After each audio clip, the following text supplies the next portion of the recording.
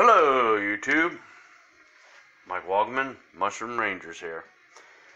I don't like the light on my phone, so it blinds me. But tonight I'm making petri dishes on the dime using half-pint wide-mouth mason jars. This is not your normal water. What this is soaked wood chip water. What I did was I took a bunch of oak wood chips, soaked them in water overnight, strained it out, and now this is the water I'm using.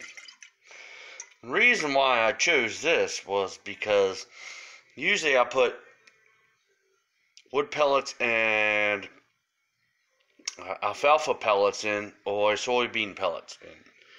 So I figured if I put in water that's been soaked with wood chips, what will happen is it will have the same effect, meaning that whatever extracted out of the wood chips will go into the water, so it'll be more food or food-like for that, versus if you put a couple wood chip or wood pellets and alfalfa pellets in here, the water will grant or give or take on that sort of taste that the mycelium is going to get.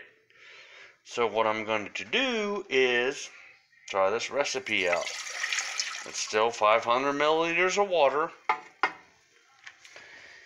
10 of potato flour, and agar-agar. My step is to light it up, and then over time, a couple minutes, I will gradually whisk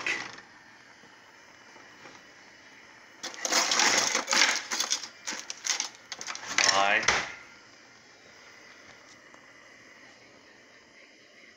ingredients into the water.